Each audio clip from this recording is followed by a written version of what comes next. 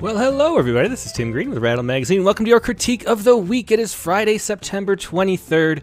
So glad you could join me for a wonderful episode of the Critique of the Week, the best hour in poetry. It's going to be so fun. The purpose of the critique, as always, is to give that wonderfully valuable workshop experience to everybody, as many people as we can, for free, spread around the internet. Workshops are the best way, or one of the best ways to learn poetry. You get to learn by sharing your own opinions. You get to see what people think about, what strangers think about poems. So that's always the goal. Share as much feedback and advice as you can as you go. In the chat windows, either on Facebook or YouTube, I will pass along as many as possible, but also the poets are able to look at the chat windows too and see your comments as the day goes on. So please do leave as many thoughts as you have about the poems. We have a pair of great poets today. We got Judith Faye and we have B.L. Pike, two poets who are regular viewers, actually, which is nice. They already told me how much they get out of the Critique of the Week and are very excited to be participating at their own, have their own poems workshopped. So that's all just a regular show today. Let's dive in to see what these poems are that we have. First up, we have Judith Faye, and here's the first poem. State Street, Santa Barbara. And again, this is Judith Faye. State Street, Santa Barbara. Years later, they will return, prompted by the menacing threat of dark violence, where, snug in the safety of their clean white hotel room, they'll watch the image of a broken man with a swollen face beseech, "Why can't we all just get along?" But not yet. Now, still ripe, they blink into the sun, stepping from the chic shop where she picked and he bought the perfect ring and perched on this bench. He takes her soft, warm hand, radiant with romance, a short-lived prayer, and asks her again to be his wife. Just as a long black limo rolls slow, a bouquet of ebullient teens bursting through the roof. Fluttering her newly jeweled joy, she asks her memory to snap this picture, this moment, this serendipitous preamble to an inexorable, festering anguish that she couldn't possibly, on that bench on State Street, imagine. That is the first poem, State Street, Santa Barbara. And let's see, as people come in, who do we got here? We got Lisa Allison here and Kelly Rush. Joe Barker's here. Hello, Joe. Jenny Middleton, Katie Dozier's here. Sharon Ferrante's here. Good to see you all. It took a while to load on Facebook for some reason, but we're good to go there. And then over on YouTube, we got D. Coleman, Karen Harvey, Dick Westheimer's here, Nate Jacobs here, Cindy Gore, Clayton Clark, Diane Benitez, James Langford, Attracta Fahy. Good to see you all. Ethne's here too. Good to see you too. Okay, so State Street, Santa Barbara. First of all, it sets the scene. We had a nice title that functions. State Street, Santa Barbara. Years later, they will return, prompted by the menacing threat of dark violence, where, snug in the safety of their clean white hotel room, they'll watch the image of a broken man with a swollen face beseech, "Why can't we all just get along?" But not yet. Yeah, so this is referring to the Rodney King, I think, the menacing threat of dark violence we're talking about. So you kind of, to set the scene, and I think you kind of piece together that this is what year was that, 92? The Rodney King beating that was filmed, and then the subsequent. And so State Street, Santa Barbara is 2 hours away from LA. So that's kind of the stage that's set. And I wonder if maybe, I don't know, how many people can piece that together? Is that something that most readers can piece together? Because I'm wondering if maybe we should add an epigram to set it, just the year, so we know where we are in time?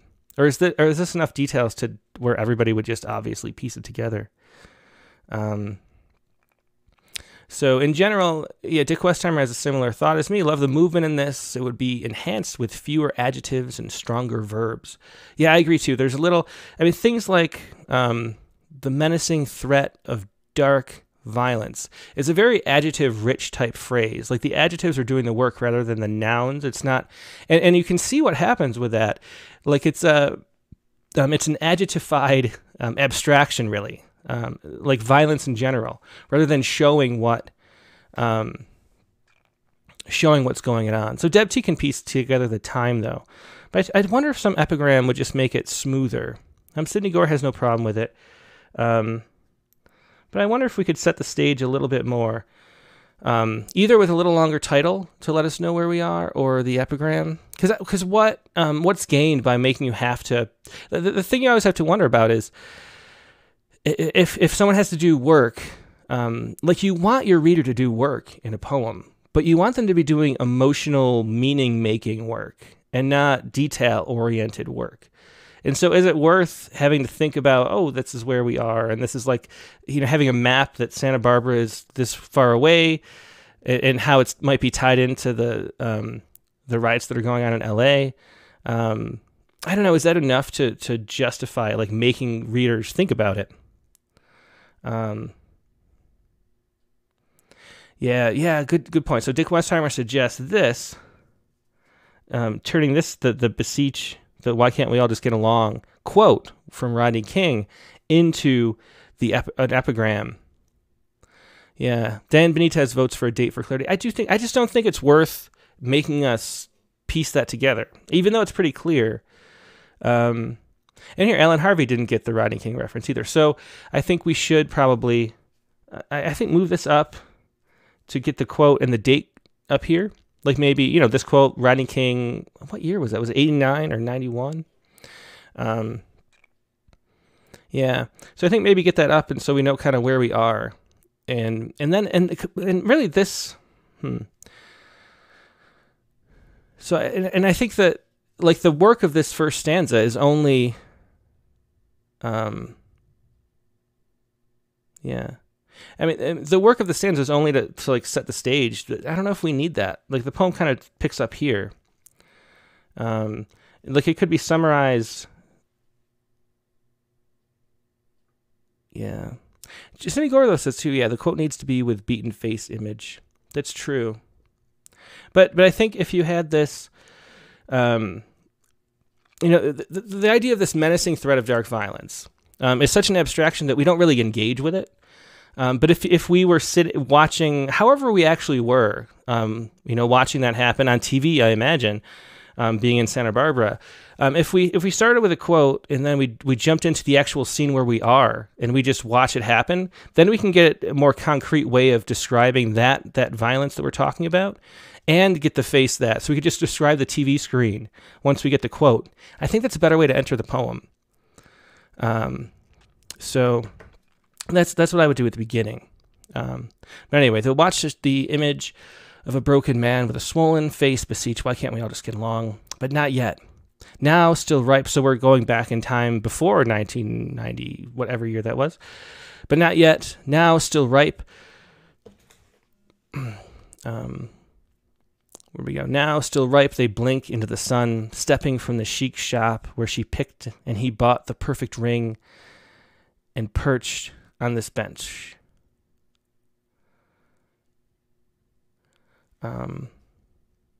Now still ripe, they blink into the sun, stepping from the chic shop where she picked and he bought the perfect ring and perch on this bench. There's something about, even though the verb conjugation is right, there's something about the way that it's present and then the picked is past and then this is present again that makes it feel a little awkward. And so I would do something like a period here, and then make this like they perch on the bench, and then describe the perch a little bit, and then that clears that up a little bit and doesn't make it, it's one of those things. There's some certain ways of phrasing things that feel like the verb tense shifted when it didn't, and that's one of those cases, and it throws you out of the poem a little bit. So I would cut that off, and then you can describe the bench a little bit, because we'd like to see the scene a little more clearly too. He takes her soft, warm hand, radiant with romance, a short-lived prayer. This is where I start to really enjoy the poem. I like that, the short-lived prayer of that. And he asks her again to be his wife. They're very nice. So as the scene starts to move and play out, Dick Westheimer already mentioned the movement, and the movement's what really works well in this poem. Yeah.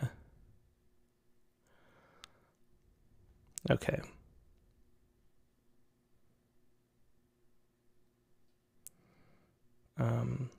Yeah, so people on Facebook too are saying, Judy Middleton and Joe Bark is saying, I need an epigram. Yeah, I think we all would like a little more epigram.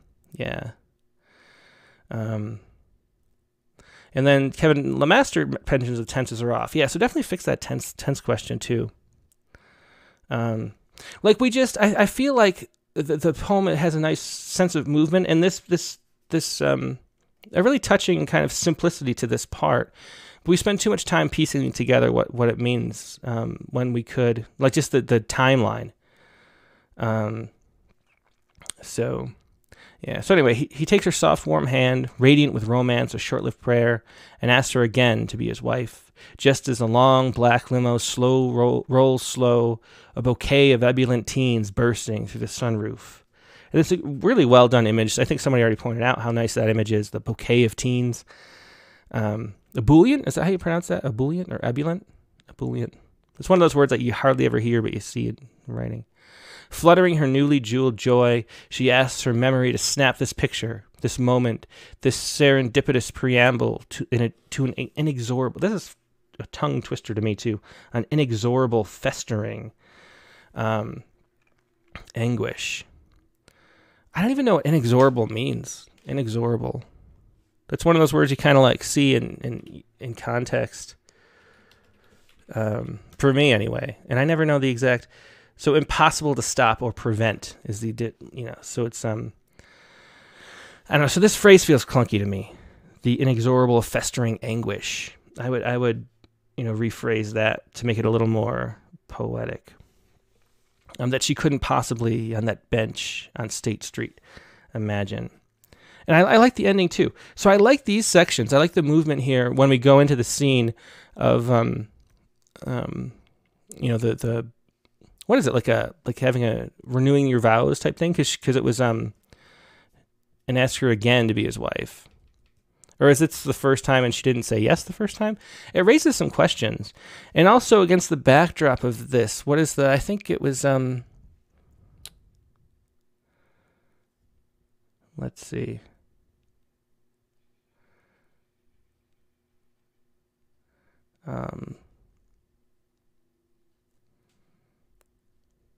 Yeah, somebody mentioned somewhere. Yeah, so it was Nate Jacob who says, I'm confused by the real reason for the first stanza's action. How does the threat of violence motivate the visit to the hotel? The two halves of the tension, Nellie Riot's versus proposal, don't feel resolved enough. And yeah, that's the thing for me. So it feels like this situation is a backdrop to this going on. And maybe, I mean, I'd have to project what the meaning of that is into the poem. So I mean, is it that there was this big historical event going on at the moment of the proposal, and so it's like, they're wed together too in time and memory, in the contrast of that? Is that the point that the poem's making? The festering anguish that she couldn't possibly, on that bench on State Street, imagine. Yeah, so I'm not sure what the poem is telling us either, because of that contrast that Nate Jacob was pointing out of what does this have to do with the rest, and what are we supposed to make of that? It feels like this is a poem, like one of those, like we all talk about how a poem is like some kind of unresolved itch that we have to scratch to make sense of, or figure out what's going on, some kind of problem that we don't really understand, that we're trying to make sense of and make meaning from. And it feels like this thing, that the strangeness of the Rodney King situation going on at the same time as this, which is an awful thing, and then at the same time this wonderful engagement thing is happening. And that contrast seems to be unsettled in the memory, and we're trying to figure out what we feel about that, but I don't think we have yet. So I think this is the beginning of a poem that needs to be pushed further.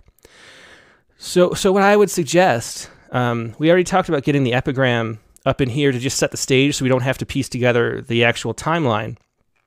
And then I would tell the story of being on that bench, which is really nicely done. Katie Dozier mentioned that maybe taking out the ebullient or ebullient, or however you'd say that. And I think I would agree, because I think she says that, what does she say? That ruins the flow of an otherwise beautiful line or something like that. Distracts from the otherwise spectacular limo image that I love. Exactly. So I think maybe cutting that. But otherwise, this is really nice. So setting the stage for the Rodney King situation in the timeline with an epigram to let us know what's going on at the same time. And then letting us know that at the same time, this bench scene, which is really nice, is coming out. But then the poem isn't resolved. Like, push it farther into what this really means and try to figure out in mind like what your unconscious is trying to tell you about how you feel about this situation. I don't think we've gotten to that point yet. So it's like a half done poem that needs to be pushed further, in my opinion. Let me see what other. Yeah, Kelly Rush says it feels like the poem is trying to shoehorn a news event into the scene. Yeah, I mean, that's the thing. I think it is significant on an emotional level. I can feel that, but I don't think it's resolved as to why. We haven't, that's the real, like, every poem is asking itself, why do I exist? You know, I think that's really what a poem is doing. It's saying, like, why do I need to exist? And the answer why is to resolve this emotion of that event happening at the same time as the proposal's happening. But that hasn't been explored really. It's sort of been set up, and we're waiting to push it farther into it. So, yeah. Yeah, Nate Jacob again, there's awesome potential here. As is this mixed race marriage proposal? Are these people former participants in the riot? I need to know way more for me to connect to the tension, which is barely played up. But rest assured, I want more. Yeah, exactly. We just want more, I think, from this poem. Kelly Rush says, I like she asked her memory to snap this picture. And I did love that line, too. Where was that? Because that is something we do that you don't see people mention very often in poems. Or, just like, I want to save this moment in my mind. Oh, right here. Yeah, that was a really nice line, too. So great setup of this poem and a lot of potential. But I think it's like half written. I think it needs to be pushed farther into the emotions of what that contrast in events means to you personally. Jenny Middleton says, is the poem partially about a loss of innocence when a place known in the past is revisited as change and has different associations that are painful and unresolved? Yeah. And Kevin Lemaster says, it's almost like we are wrapping it in a newspaper article. Yeah. And Joe Barker, could the author refine the juxtaposition? So I think we just want to push this farther. Yeah. I think that's just the general thing with this poem. Let me see if there's other comments I missed on YouTube.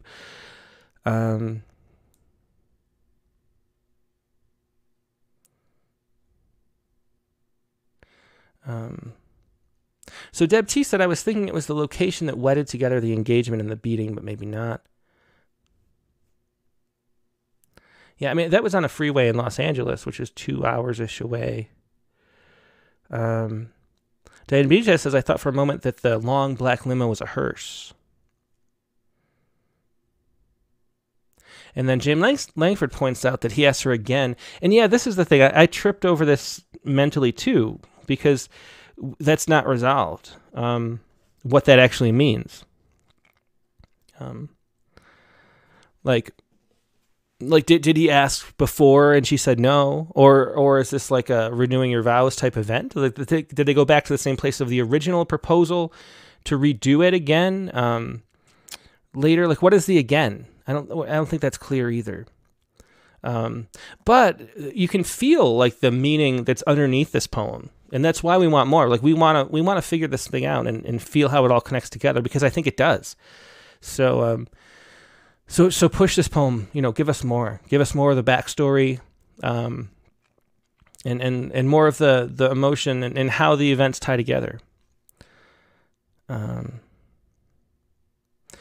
Deborah Martin says, perhaps the anguish to come connects to the Rodney King event. Yeah, or is it both? Is it like the marriage didn't go that well? And so that's the anguish? Or is it the Rodney King event? Yeah, we just don't know. So push this poem farther. And Nate Jacob points out too, the short-lived prayer doesn't really, what's he say? The short-lived prayer also lacks meaning for the rest of the poem.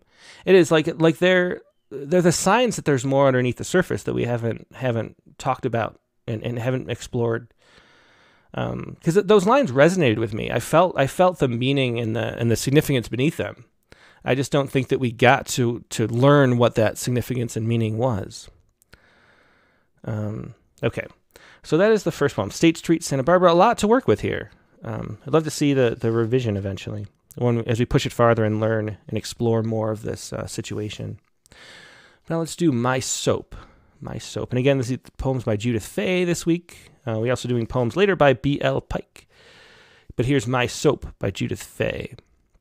My soap. A bar of perfumed soap infused with my favorite scent. It came in a box embossed with gold and went in my underwear drawer. But when I reached for my panties one day, it said, what am I doing here? I belong near the water. Yes, I agreed and moved it there. I loved its breath. Ladies who could wear silk dresses and never get wet spots under their arms, who never had to pay for a drink, whose shoes never hurt, whose slips never showed. My soap watched me shower. I didn't touch it. The plastic wrap began to bubble and crack. My soap was turning to slime. Unwrap me, goddammit. What's the matter with you? I just want to keep you forever, I told my slimy bar. But I peeled off the wrapper and slid the bar over my skin. Ah, sighed my soap, this is where I belong. It sits still on the edge of the tub, ruffled and shrunken. It looks like a bone, the bone of a woman who never knew how to use beauty to clean herself free. So that's very interesting. So the personification of the soap and wondering what it's thinking is a very compelling. I like that aspect of it. So My Soap. And again, I think the title, it's a functional title again. Doesn't add an extra layer, like it's not like an extra level like it could be, but very clever and fun poem. Yeah, Joe Barker says very clever. Kimberly McNeil says brava. Yeah.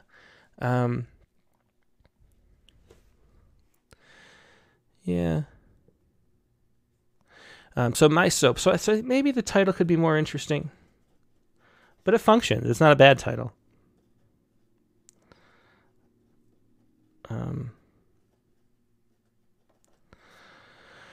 A bar. I mean, you could even, this could be, the first line could be a better title even. A bar of perfumed soap infused with my favorite scent. It came in a box embossed with gold and went in my underwear drawer. I like the rhyme here of scent and went for some reason. It really stands out in a nice internal rhyming way. And I love the sort of, I don't know, the mixing of business with pleasure or something. The contrast of this thing, and then it's stuffed in an underwear drawer, and it's turned on that rhyme, which is interesting too. Like it's almost, there's a humorous kind of way that turns, which is nice. But when I reached for my panties one day, it said, "What am I doing here? I belong near the water." Yes, I agreed and moved it there. So really, it's a nice setup though. I like it. Yes, I agreed and moved it there. I loved its breath. Ladies who could wear silk dresses and never get wet spots under their arms.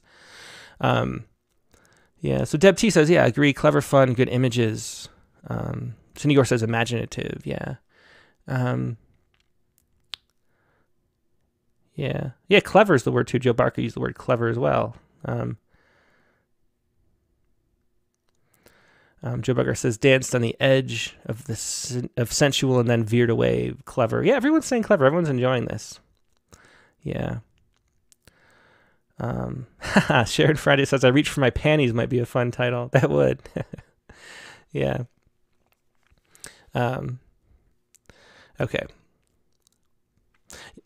There's something I wanted to. I guess maybe we'll do line level stuff right now. But there's missing punctuation, which is always, it's tricky because you can make choices, I think, about how much punctuation you want to use. That's one of the things we look at, as I'm copy editing poems before we go to publication.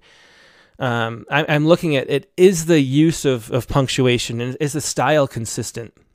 And if you're really loose with punctuation and don't use it very often, and that's just the style, or if there's no punctuation at all and that's the style, then I just let them go, because you kind of learn what the poem is doing on that level just as you go. And as long as it's consistent, it doesn't really throw you off, as long as it doesn't create confusion. But if a poem is following all the rules, which mostly in this poem it is until it's not, then that ends up kind of throwing people out of the poem a little bit. So, so a bar of perfume soap infused with my favorite scent, you need some kind of punctuation, a dash or something there, or a period, and then capitalize the next line, or a semicolon. It came in a box embossed with gold and went in my underwear drawer. But when I reached for my panties one day, it said, "What am I doing here? I belong near water." Yeah, that's funny. I like that. I like it actually spoke. Yes, I agreed and moved it there. I love the simplicity of that. Like, you know, the surrealness of the soap speaking to you is just completely accepted, which is what makes it kind of fun. And then the simplicity of, yes, I agreed and moved it there. There's a really nice, again, it's like a similar turn to here, where it, the straightness of it plays up the cleverness and the humor of it. I loved its breath. Ladies who could wear silk dresses and never get wet spots under their arms. So here for this, I would probably commas and then not capitalize these. Who never had to pay for a drink, whose shoes never hurt. So I would just commas, just to, because we're mostly using regular punctuation, and then lowercase all these. My soap watched me shower. I didn't touch it. Again, the soap watching you shower. Yeah. And then Jacob, yeah, this is what I was getting to, Nate, that this is a playful to a point, but there are some heavier points to it, which are poignant at the very least. I felt some real loneliness in that shower. Yeah, that's what holds you. Like the cleverness and the funness of personifying the soap, it sort of draws you into the poem and then leaves you open to the feelings, the deeper feelings that are underneath it, which is a kind of loneliness and like a desire for something more.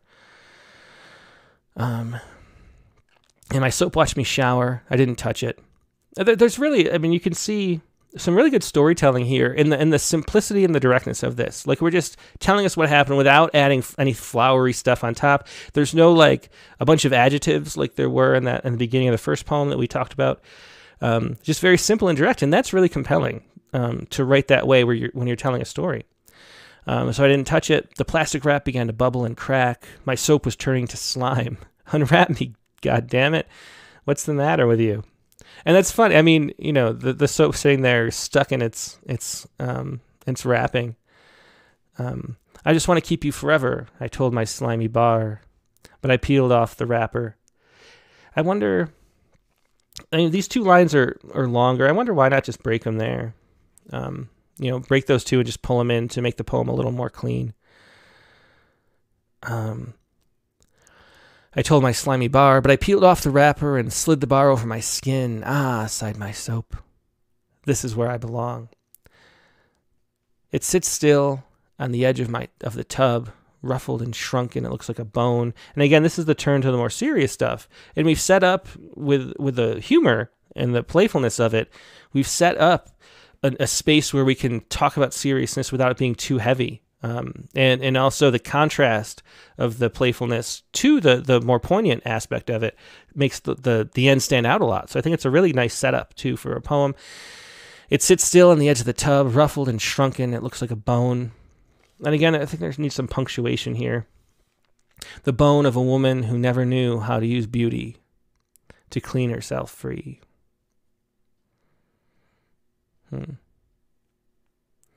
Yeah, a very nice ending too. So I think this is a poem that just needs to be cleaned up a little bit. I wonder if the clean herself free is a little too kind of like on the nose, like too direct. Is there a better way we could phrase that last line? It's not a last line. I think if we were talking about it like in an editorial meeting, just considering whether to publish it, probably it might come down to, I mean, if there were some things cleaned up a little bit up here, the fact that the last line doesn't really hit home as well as it seems like it could. So yeah, Joe Barker says, yes, tweak the last line. I think that the only thing that's really missing from this poem, other than small edits, maybe a better title, is that last line. I think could be said better.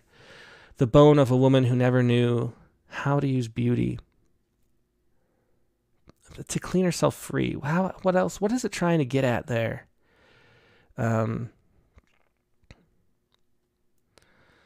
I don't know. There just seems like a way that could be phrased, because the bone of I mean, these are such great lines, which I didn't say, I guess, because someone else mentioned them already. But man, the ruffled and shrunken, it looks like a bone. Like, what a thing to notice. And then the bone of a woman who never knew how to use beauty. And it's just great. The transition too, the repetition of bone.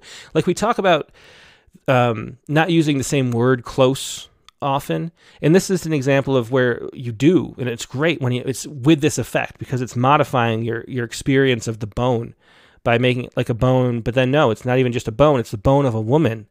And not only that, but the bone of a woman who never knew how to use beauty to do something. I think if we just figure out this, even if it was just the bone of a woman who never knew how to use beauty to make herself free instead of clean. Maybe it's just that word that feels off.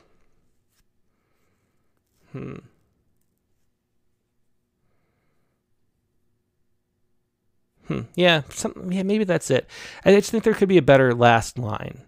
And I think the poem would click home if we found it. So one of the things that I think it's fun to do, once you get the smaller revisions that we're talking about up here, is to type out the poem, or at least this section maybe. Or write it out, depending on however you write. If you write by hand, just write it out. But write out those last lines. Do it looks like a bone, the bone of a woman who never knew how to use beauty, and then just spontaneously say what that last line might be.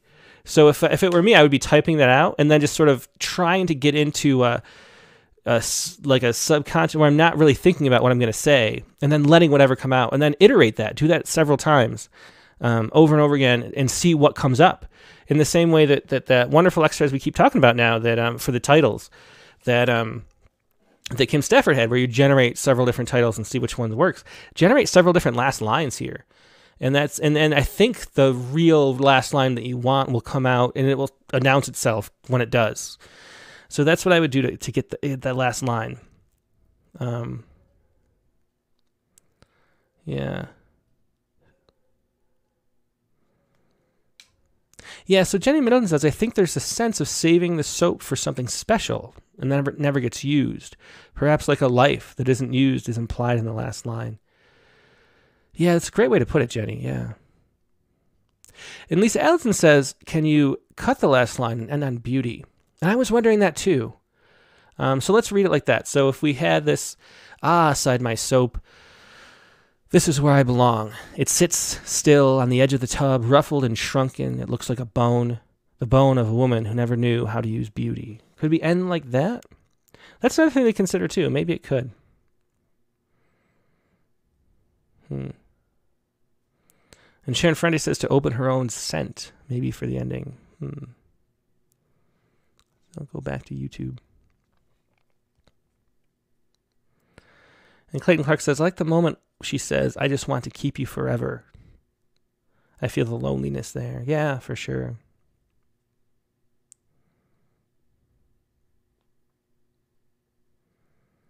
Kim Vaughn suggests dropping free. So we can maybe just cut that. The bone of a woman who never knew how to use beauty to clean herself. That's a possibility too. I don't know. There's just play with that line and see what works, I think.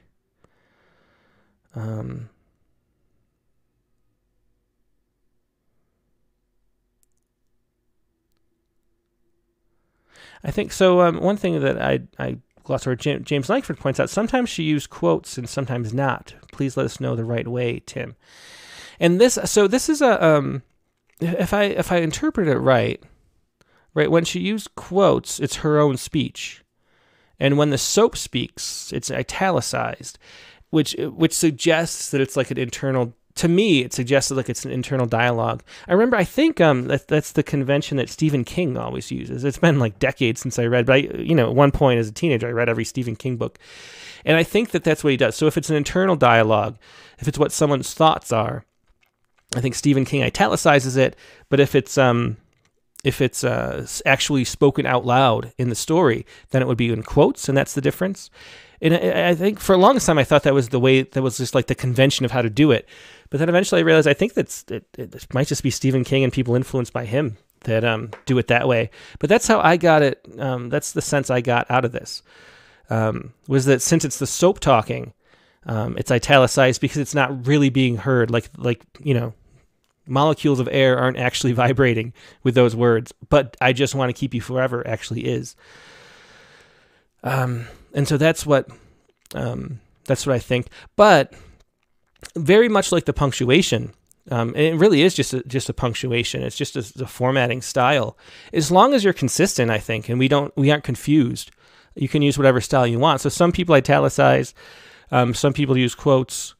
You could do whatever you want as long as it's sort of, we can figure out what you're doing and we don't have to like think too much about what you're doing.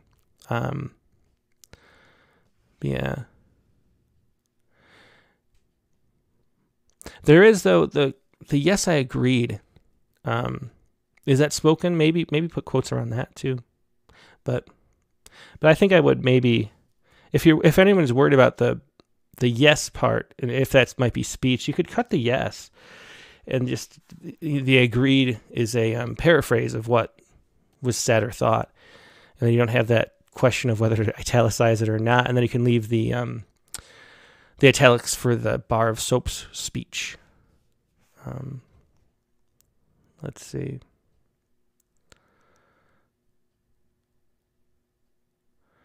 Yeah, Deborah, she says the combination of lightness with the weightier stuff underneath works for me. Dick Westheimer says, I love so much of this. The glib conversation takes me out of what has become or some real weight here. The comparisons with those other ladies.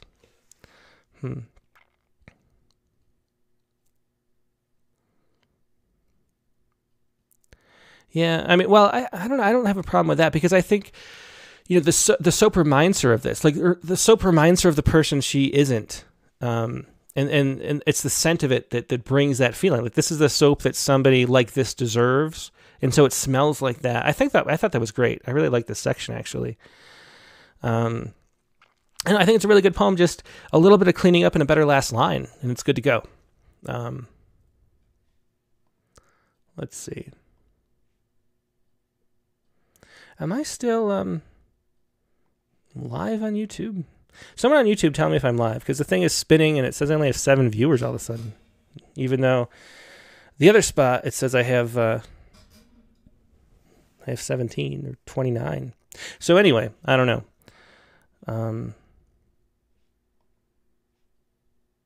Yeah. So somebody let me know if I'm not on YouTube, but I don't know if there's anything I can do with it right now anyway. But yeah, so good poem. Let's move on. YouTube is frozen for me. Yeah, there's nothing on my end that would do that. So, yeah, YouTube viewers are just dropping off, which is not good because, okay, restarted it. Yeah, it must just be a YouTube thing.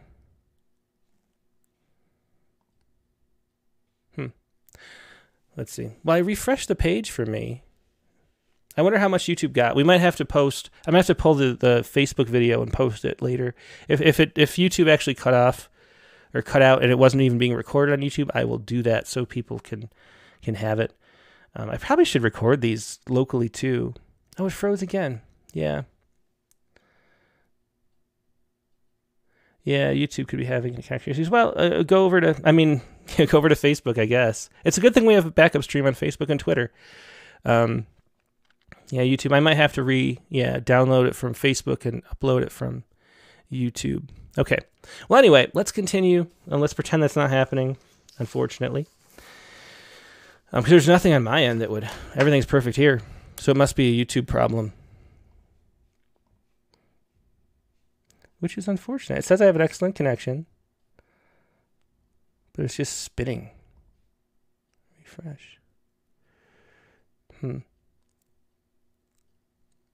we'll see. It could be being recorded.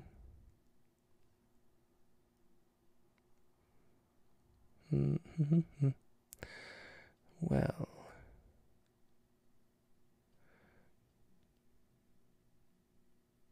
Yeah.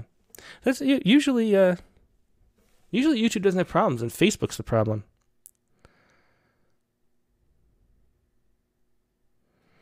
Yeah, here, I'll tell people.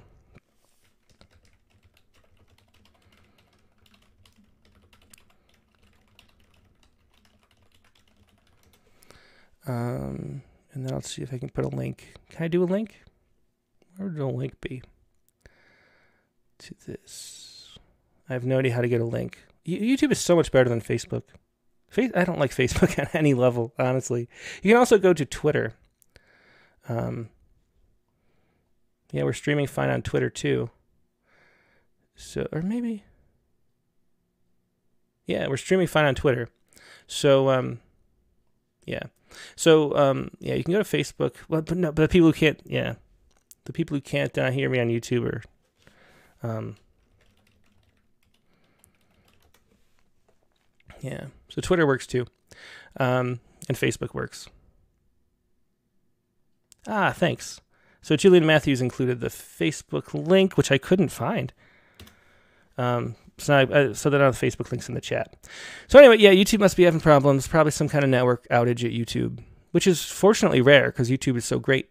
Anyway, that was a lot of a lot of wasted time. B.L. Pike. The global mustard shortage looms ahead of summer barbecues, which sounds like a news headline, but very fun news headline too. We're gonna look at two poems by B.L. Pike. They're pretty short.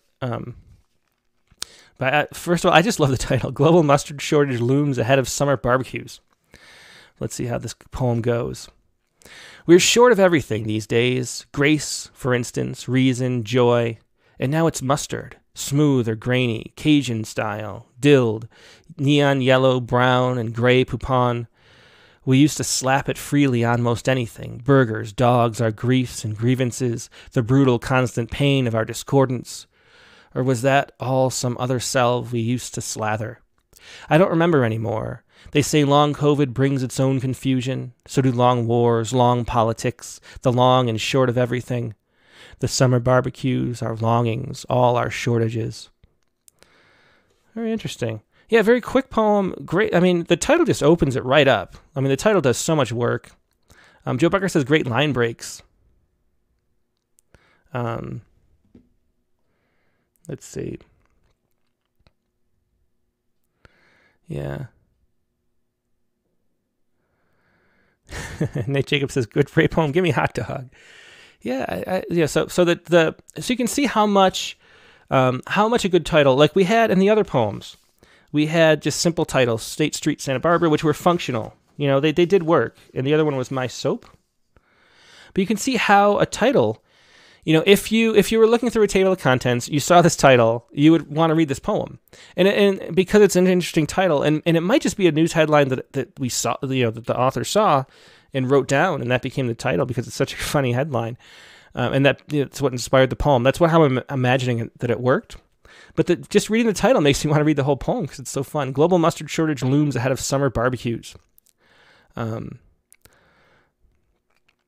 short of everything these days. Grace, and again, we're having the same punctuation issues where it's not consistent, and so maybe a dash there, an M dash.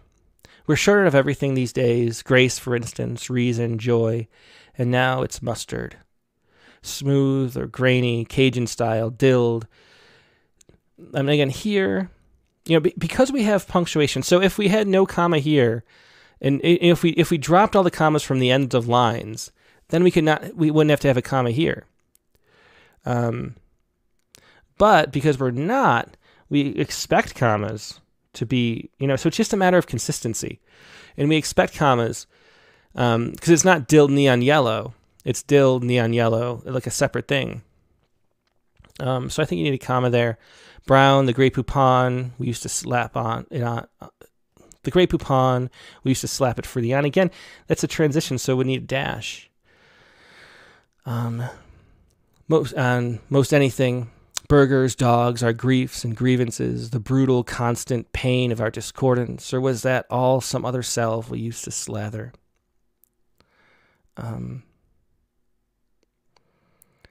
Yeah. I mean, all the slapping on, the salve, the slather, very great sounds there, too. I don't remember anymore. They say long COVID brings down its own confusion. So do wars. Long wars, long politics, the long and short of everything. Our summer barbecues, our longings, all our shortages. Yeah. And so Richard Westheimer points this out, and this is really an issue. The capitalizing first words diminishes the options for using line breaks and punctuation as cadence devices. Yeah. Yeah, so... yeah, so there's just... Really, this is just a really nice poem, and Joe Barca says, just publish it, Tim. Eileen Gordon says, a guideline for when to use a comma versus a dash. I don't. It's just your own style and preference. But the key, I mean, it has to be consistent, or else we get confused. And so, yeah. Let's see. Sarah Horn says, I think it must be Microsoft Word capitalizing every line. I think you can turn that function off. I don't think so. I mean, it's a convention that some people prefer.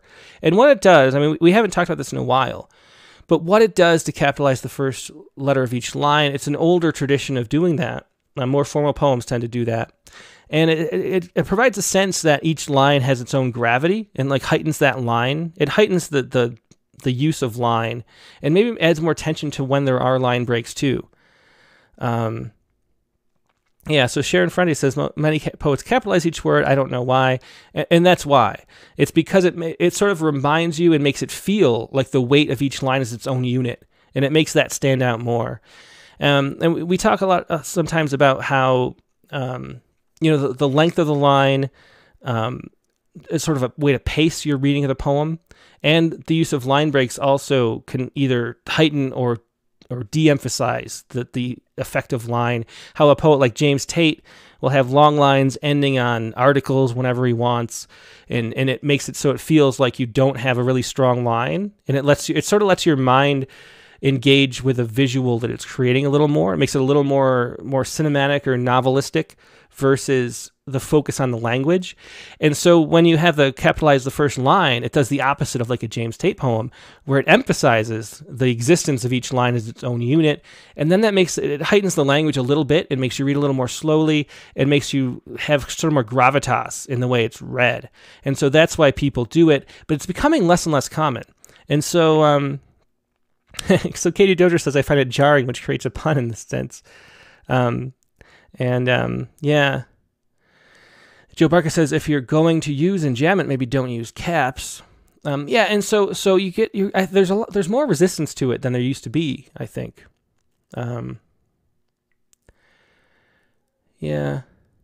Nate Jacob says, just talk about more general things though.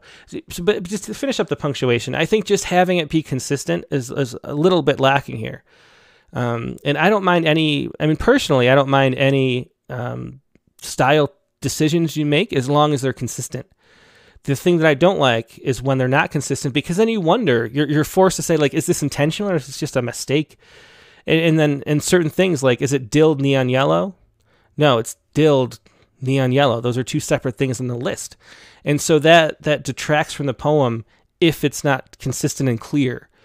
But if it were written in a way that you didn't have line, it was clear that you don't have commas at the end of lines and the lines are standing out that much, then you would just know automatically that dilled is separate from neon yellow.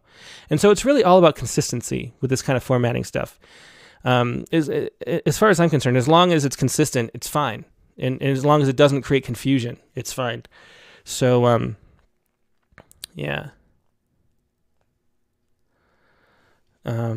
But anyway, so talking about more general things, though. Nate Jacob says, I like this. It's a great play, but the force behind the metaphor comes up a little bit weak for me. The end could stand a shot of spicy brown, maybe even move some wasabi, if you will. And yeah, so this is what my opinion would be reading this submission. This is how I would go through it. So I would be, if this came in, I would think, oh, really cool title. And then we're short of everything these days. It's a great start. Grace, for instance, that's just brilliant. I love that line break and where it goes, because you don't think it's going to be something like that. And then it is, and we are. And man, that's true. Grace, for instance, reason, joy, and now it's mustard. That transition, I mean, it's just a wonderful opening stanza. So at this point, I'm thinking maybe we publish it. Smoother, grainy, Cajun style, dilled. neon yellow, brown. And here I'm like, well, we got to fix that punctuation, but that's fine. That's no big deal when you're reading a submission. That Grey Poupon, we used to slap it freely on. And then there's the Grey Poupon, freely on, a really nice little rhyme there that's kind of subtle, and especially with a big enjambment, so you don't have to hang on that on. It's not an end stop. It's on most anything. Burgers, dogs, our griefs and grievances. And again, the concrete versus the abstract is a really nice way to use lists here. The brutal, constant pain of our discordance. Again, that's a nice phrase. It's a abstract, discordance is an abstraction, but it's a one that's done really well because it has concrete stuff around it. So I'm enjoying the poem all the way through to this point. Or was that some other salve we used to slather? I don't remember anymore. And then, so I'm still liking the poem up to here. The I don't remember anymore is a nice, simple statement that has a lot of power to it. There's a lot of weight behind that. They say long COVID brings its own confusion. So when I get to long COVID, and it's an unfortunate truth, but there's so many COVID poems, like the Rattle Chapbook Prize. I mean, we have so many submissions that are like the COVID diaries, and it's like 20% of submissions are about COVID, and it just gets to be much. And so when I get to the COVID, it takes me out of the poem, or it just loses a little bit of its specialness because it blends in with all the other COVID poems, because everybody, went through this. We had this big mass experience together. And so there's so many poems about it. And then having another poem about it is something that, it's like after 9/11 was the same way, if anybody was still alive back then. But like, we just got so many poems about 9/11 that eventually it was like, well, it has to be a really good 9/11 poem to keep going, because there are just so many and you can't have the same topic over and over again. And so to me, bringing up COVID, even though it's related with the supply chain stuff we're talking about, the shortages and the response, detracts a little bit from the poem for me, honestly. So I would consider getting rid of that and let it being a more general thing and not precisely about COVID.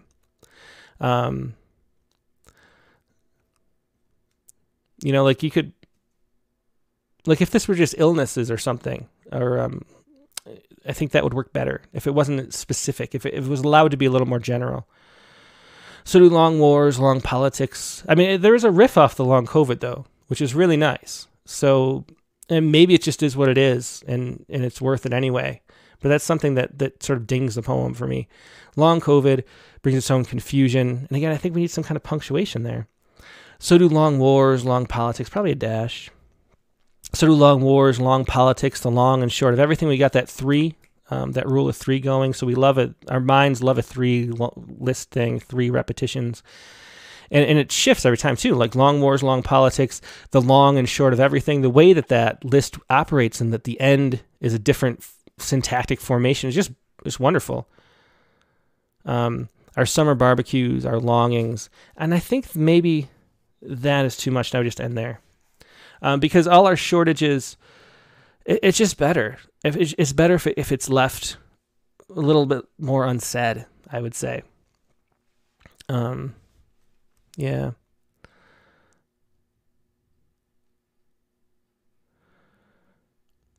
Kevin the Master says, I feel it abruptly stopped. I want a little more.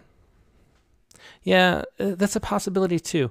The long and short of everything, our summer barbecues, our longings, all our shortages. I mean, I think all our shortages is just a little too clean. That's why, because it just goes right back up to the short. It's just such a clean turnaround. But maybe, I don't know.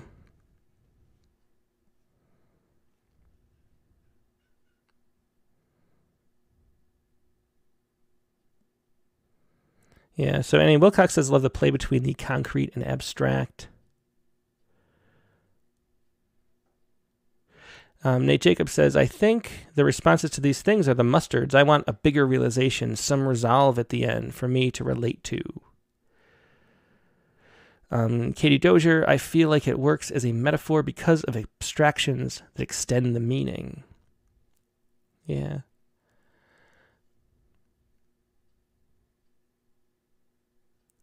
Sharon Fronte says maybe ended at I don't remember anymore. I wonder if that would be enough.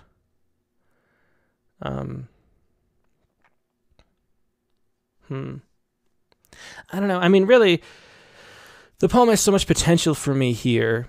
There's such a feeling behind it, and it's such a clean way that it's written. There's a really wonderful way that it's written. And then the end just doesn't...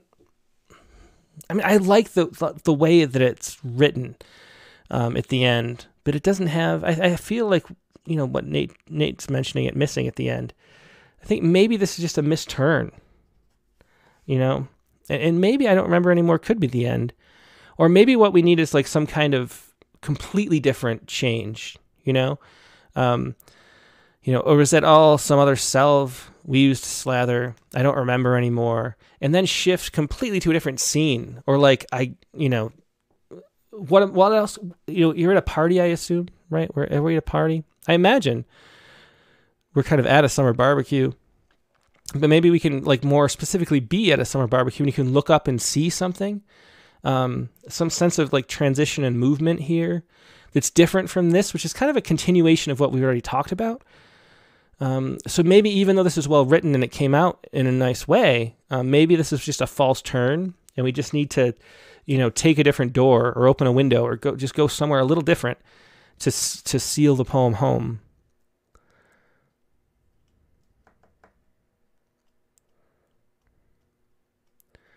So Laurel Benjamin says, I don't like to think a COVID poem would only be accepted to COVID journals. What would make this work if one does mention it? Yeah, it becomes a thing where there's so many poems about it that it's got to be special. Like for 9/11 is just a better example. There was just, it was a funny experience, but over and over again, we're like, oh, well, this is the last 9/11 poem we're going to publish. And then a couple months later, you get another one, and it would be amazing and do something different and unusual. And just, well, this is the last 9/11 poem we'll publish. And then you think maybe it was, and a year later, there's another one, you know? And that's kind of the feel of COVID at this point, where it really has to stand out in order to, you know, it just has to be special because there's so much other COVID poems that it's coming up with. So that's the thing. And you'd be saying like, it's not that you can't publish a poem about COVID anymore. It's that like, is it doing enough? Is it doing something different? Is it making, is it something like magical and different that I never thought of? And it's harder and harder to do that is really the issue because there's so many poems about it.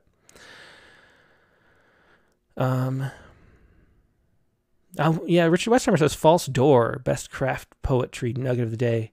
Yeah, and so we do. In poems we talk about like if there's a door, you can take it and move to a different room of the poem. And this is calling this a false door, which I don't know if anyone is. Did you just make that up, Dick? I don't know. But that's a great way to think of it. Is sometimes you take a door and it's not the room you want, but he wrote that room anyway, so you kind of leave it in your poem. And you might love that room, but it just didn't really get to the heart of what you wanted to say. And I think maybe that's what happened here. So maybe some kind of other door, like look in this room and see what other door there is besides this door to take, and then take that and see how it goes. Oh, Richard, Dick says, no, I did. Okay, I guess. Did I say false door? That's great, though. Yeah. I guess I'm brilliant. Thanks, Joe. Let's see. Okay, well, let's move on to the other poem, too. But yeah, so this just the ending is the only thing that's off. I love everything else. Ending and a little bit of punctuation tweaking, but good stuff. Let's look at the other poem by B.L. Pike again. This is Armenia is only her stage name. In their own language, Armenians call their country Hayastan. Oh, that's fascinating. And again, another really fascinating title. Like if you saw this in the table of contents. So B.L. Pike is great at making titles. We've established this because this is a great one too. If I saw this in the table of contents, I'd want to read that poem. Armenia is only her stage name. And it's the her too. It's the personification of that, which sort of makes it feel like it's acting on two levels at the same time. And then we get this epigram, which explains, like if the whole poem explained this, it might be enough to be a poem, but she puts this in an epigram. In their own language, Armenians call their country Hayastan. So interesting fact. So I'm really super engaged, right, without even reading any of the content of the poems yet. Yeah, Nate Jacob says amazing titles, yeah. Sharon Friendly says, I would not put COVID in this mustard. That's funny. Okay, Back onto this poem. So I love the start. Let's see where it goes. Ancient Hyastan balances between hostile neighbors, a funambulist threading the gravity on either side of her thin, taut wire. Landlocked, she once knew the brisk breath of the sea, even the drenched arrival of an ark teetering atop her secret mountain, Ararat. Diminished now, but unwavering, she steps lightly on sylph-like, brandishing for stability her parasol of history cherished. The music that accompanies her performance wails the years of pain and conquest, of genocide, exile, and diaspora. But never mind, she long ago mastered the arts of grace and purpose and endurance, of balancing her longings with strategic silence. Very interesting poem. That personification of the what is a funambulist? Is that a tightrope walker? That's what I imagine, but I'm not. I think I've seen that word once in my life.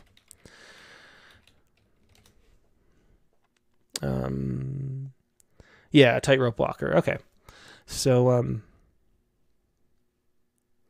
funambulist. That's interesting. Like, would enough people know that word, or at least within context, or do you have trouble with that? Because if there's a word that's so unusual, this happens a lot with like phobias, because there's so many weird phobias. A lot of times people will submit poems that have a weird phobia mentioned, and I have no idea what the phobia is. It's not just, everybody knows like the arachnophobia or the maybe even the, a few others, nyctophobia and things like that, fear of the night. But there's really obscure, strange phobias, and when those are in, you have to stop the poem and be like, well, which phobia is that? And actually look it up, and that kind of throws you out. So is funambulist a word that's like that? Or does everybody, is that a word that, yeah.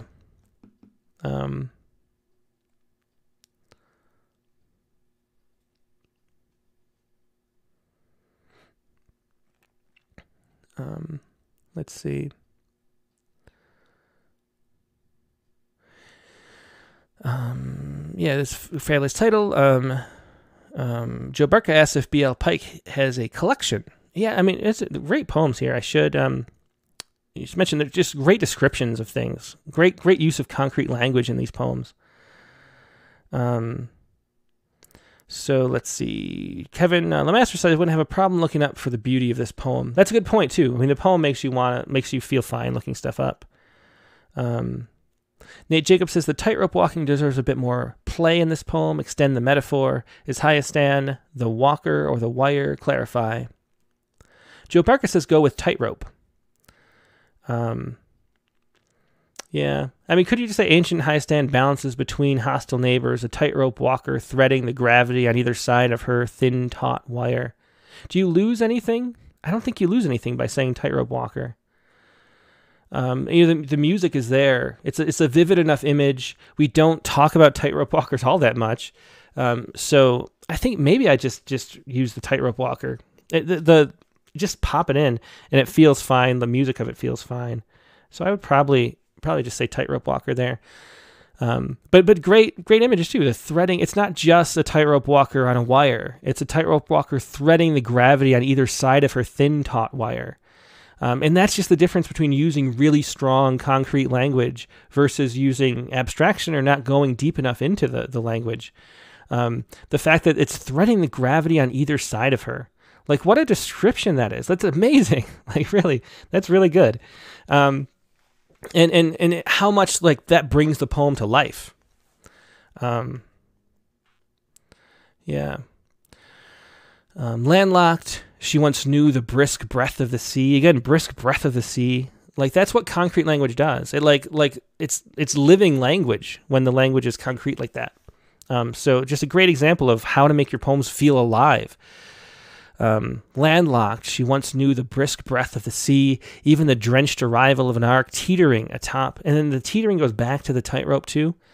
It just sort of harkens back to that sense, teetering atop a sacred mountain.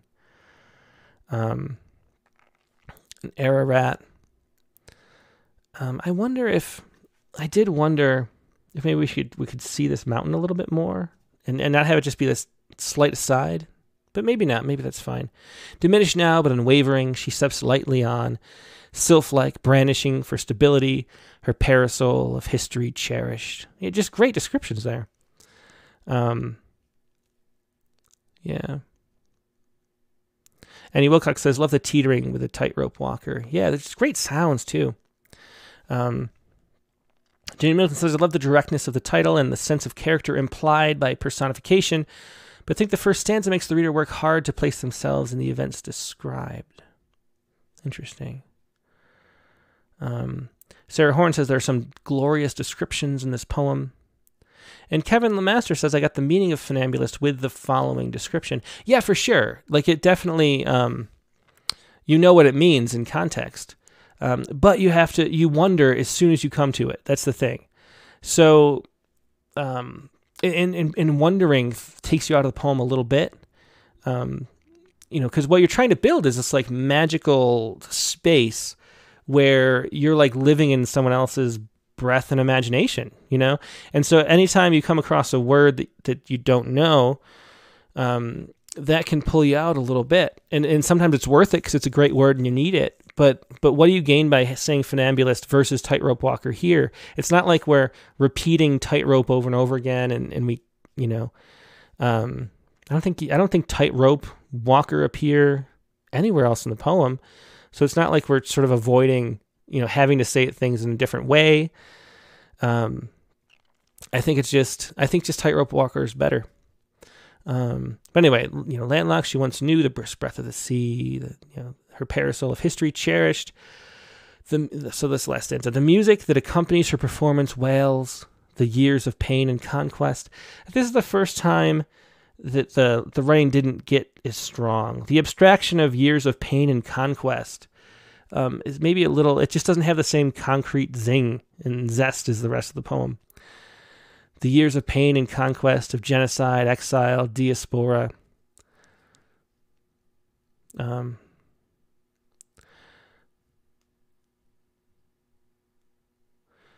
What if it was maybe it's just the years of pain and conquest is too much? What if it was the music that accompanies her performance, the pain of conquest, of genocide, exile, diaspora? I think that would be a little tighter and better. But never mind. So we transition here. She long ago mastered the arts of grace and purpose and endurance. And again, the grace and purpose and endurance is like too much in the similar way that the pain and conquest is too much abstraction. It just doesn't have the grippingness, if that's a word, the grippiness of the concrete, really wonderful lines in the earlier poem. The abstraction, like there's a distance and a lack of engagement in them. But what if it was just, so if you tighten that up, but never mind, she long ago mastered the art of endurance. What if it was just that, of balancing her longings or with strategic silence? Again, the longings and strategic, there's just so much abstraction in this last stanza that it doesn't stand out. That there's pain, there's conquest, there's grace, purpose, endurance, and longings. Like, that's all abstraction and strategic. I mean, those are all very abstract ways to go. And so, there's nothing wrong with doing that, but it weakens the poem and doesn't make it as gripping. And so if you can, what if it was just, what if the last stanza was just this? The music that accompanies her performance wails the pain of conquest, of genocide. But never mind, she long ago mastered the art of endurance, of balancing her silence. Like, what if it was just that simple and got to it that quickly and we cut out the clutter of that abstraction? It's much stronger to me that way.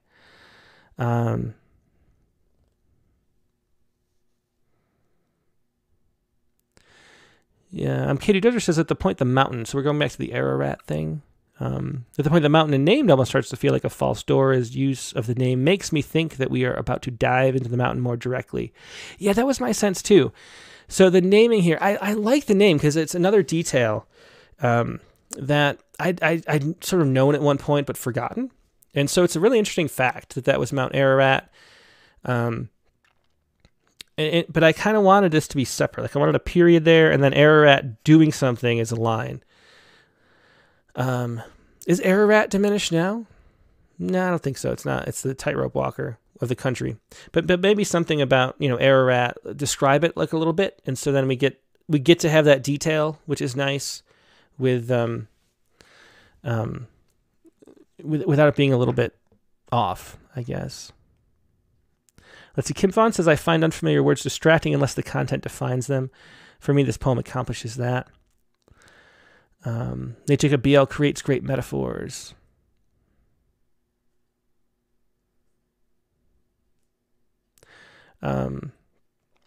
Richard Westheimer says, it's interesting to hear you or your Tim struggle with pronouncing words. Maybe that's just my own thing, but he says it brings up how important it is to use simpler, even single-syllable words as much as possible. Yeah, there's just more power in that in most cases. Because there's so many words that very few people are reading things for the first time on a live stream. And so you have to say them out loud. You have to make a guess. When you're reading, you can kind of just pick your own guess and go with it, which is why there's so many words that we sort of have a way we pronounce, then like years later we find out that we've always been pronouncing them wrong in our heads. That's a very common thing. And you can get away with it more when it's people reading to themselves. But yeah, it is a good point. I mean, words like that, they're not as powerful as simpler language. They're just not. And Kim Vaughn says, I find unfamiliar words distracting. Unless the content defines them, for me, this poem accomplishes that. Clayton Clark says, no imagery in the last stanza loses me. Yeah. That's what I was kind of getting at here. So maybe what we need is to pull some more image back. I think Nate Jacob at some point mentioned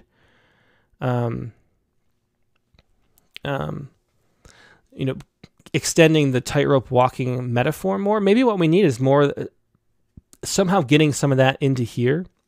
I mean, there is the balancing, but maybe we need to heighten that a little more just so it stays balanced within the poem too. Maybe that's what's missing. So the last stanza is the only one, and maybe what it needs to be is one long stanza and not have these breaks, because the breaks sort of make you think that there's like a specific reason for breaking it that way. And it kind of makes you want balance. But maybe if we just get rid of these stanza breaks and pull this and tighten it up so that we wouldn't have all this abstraction here. And just a few lines, like I mentioned, the music that accompanies her performance wails the pain of conquest, of genocide. But never mind, she long ago mastered the art of endurance. Or maybe just she long ago mastered the art of balancing her silence, or something like that. But maybe having that quickness there and have it just be a tighter, more condensed poem is the way to go. But anyway, just great writing, though. I love so many aspects of this. Let's see. Yeah, Nate Jacob says, B.L. creates great metaphors, for sure. Attracta Fahy says, very interesting and strong poem, enjoying listening to the others explain some of the words. I cannot be sure I would stay tuned if I had to look up so many words. I think this poem has something to reveal, but it needs to be uncovered. I'm sure in Ferrante, her music mastered the art of pain. Maybe ending. That's interesting. Yeah, maybe that could.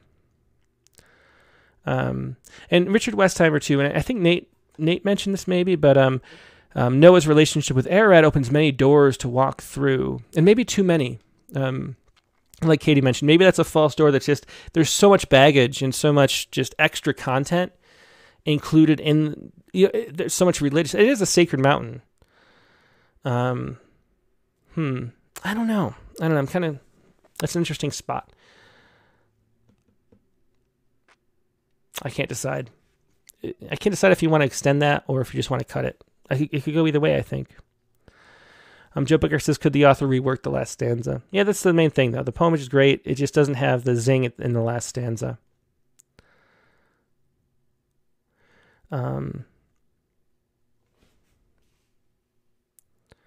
I think it was Sharon Ferrante says maybe just the ending could be her music mastered the art of pain or something like that is the ending after the cherished. That would be interesting. I mean, I think maybe it's just too long. I think everyone's leaning toward just leaving Ararat off.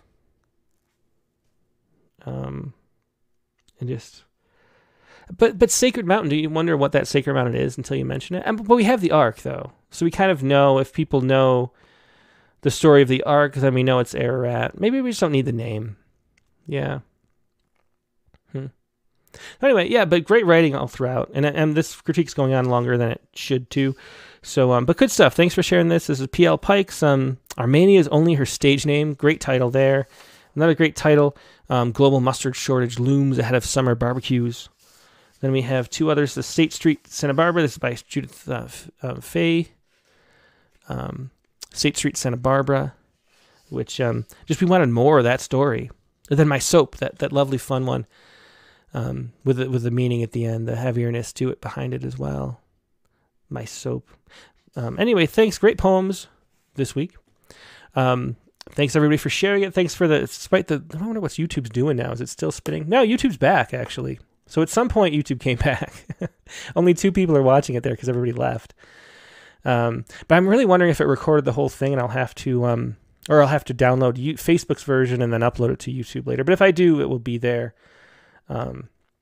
As well. I'm kind of curious to see how it goes. But anyway, thanks so much. It was a great fun today, as it always is. I just love the critique of the week. Hope you do too. I mean, obviously you do because you're here. So thanks for being here. The Rattlecast coming up is going to be an interesting one. Next week's guest is going to be Jill Kendall is how you say it. Jill Kendall, Rattlecast number 161. She's a poet. We've published her twice as a poet, but she's mainly a nonfiction writer, which is one of the things I'm trying to branch out and have some. Now that we've done 160 episodes, it's more interesting when we can have people that come at poetry from different angles. And Jill Kendall is mostly a fiction writer. She's written, I think, 3 books of nonfiction. The most recent is this one, The Clean Daughter, a cross-continental memoir about basically marrying somebody from another country and sort of trying to fit in with her family, and then the history of that family, and then they travel around the world. She spent years in a small remote village in Africa. This is a really interesting life story of all her journey, and that's what this book is about. Mostly about her father-in-law, who committed suicide assistedly through the laws there in the Netherlands, I think it is. So that'll be an interesting topic as well. The Clean Daughter is her book, but we have other poems too. So she's going to read a passage from this, and then we'll talk about the content of it, but then she'll also read some poems that relate as well, because she writes poems too, even though it's not her primary mode of writing. So that'll be interesting. There's Rattlecast number 161. The prompt for this week was 2. I should have this up every time so I don't have to wait and look. The prompt was 2. I'm sure everyone's going to say it even before I say it. I'll write a poem about a historical figure that most people don't know. That's the prompt for this week. Write a poem about a historical figure most people don't know. So we'll get to learn a lot about things. I love learning in poems. It's the best way to learn. That'll be the prompt for this week. Rattlecast number 161 with Jill Kendall. The regular time, Monday, September 26th, 8 p.m. Eastern and 5 p.m. Pacific. Hope to see you there. Hope you have a great weekend in the meantime, and I will talk to you soon. Goodbye.